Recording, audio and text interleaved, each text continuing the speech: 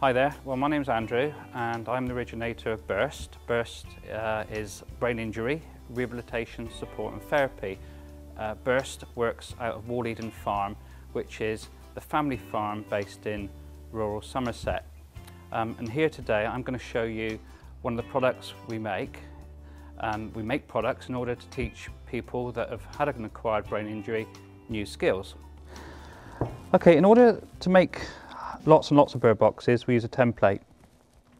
This template is marked up with various lines. The first line is 140 millimeters, next line is 160.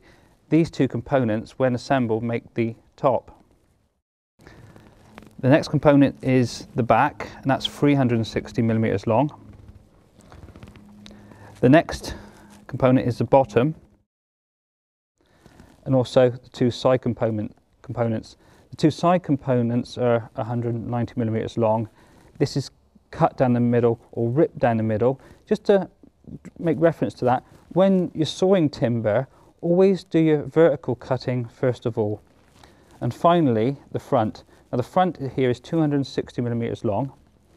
We like to have it 90 degrees on the end here. And I've also marked just there at the ridge line where we're going to drill the hole for the bird. Now it's either going to be a 28 millimeter or a 32 millimeter hole, depending on the type of bird that's going to use it.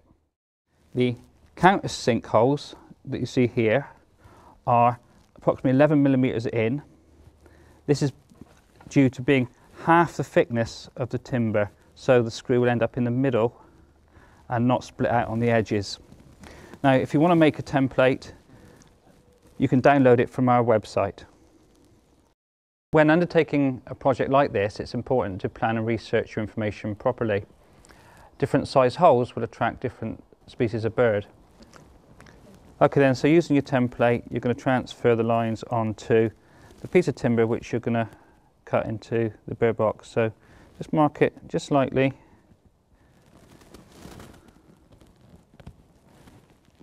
And once you've done that, you're going to use a square to transfer the lines across.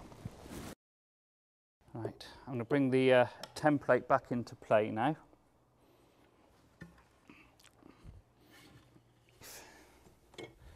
And then it's simply a case of running the drill down through the holes.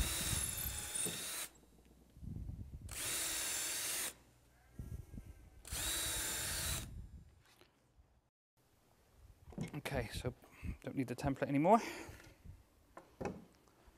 Back to the cross cutting. So I'm just going to cut just to one side of the line.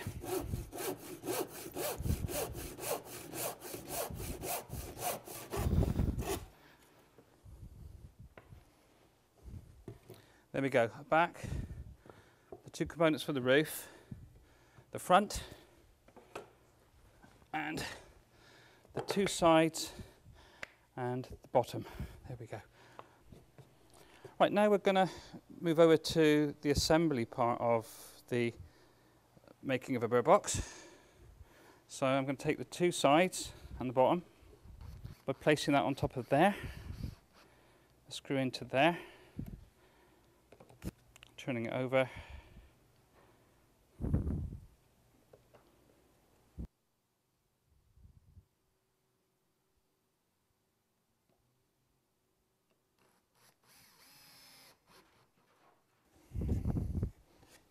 That's the back. Just going to keep the bottom right hand corner.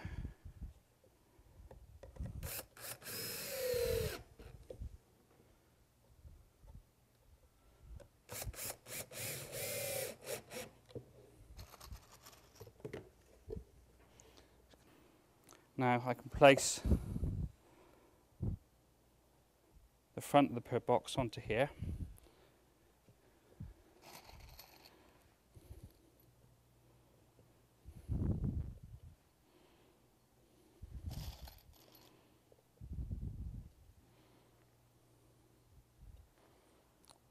Starting with the bottom right hand side, making sure it's level. Bottom left hand side, good. Just bringing it out a little bit there.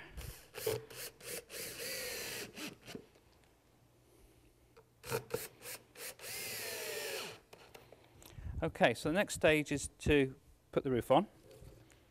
I'm just going to put these two bits together.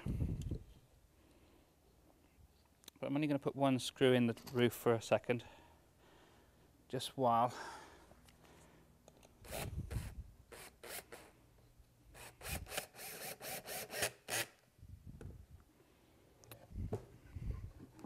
reason for only putting one screw in is I want it to line up on the top of the bird box, because it has a tendency to have a bit of a mind of its own. So,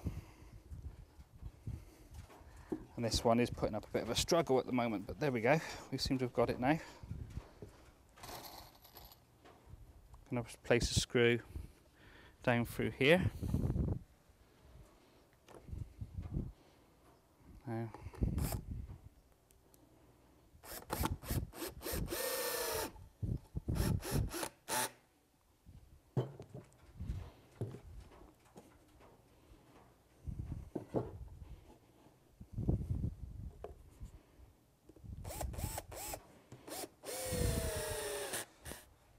so the next stage then is to put the perch on. Little perches for the birds to rest on are made from native wood taken from ash trees or hazel trees. We take a branch about an inch and a quarter round and saw off a small length. In order that the perch stays firmly secured, it's important to drill 3 small pilot holes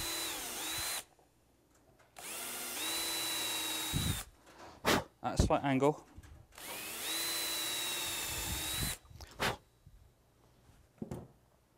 and I'm going to secure this perch using some panel pins.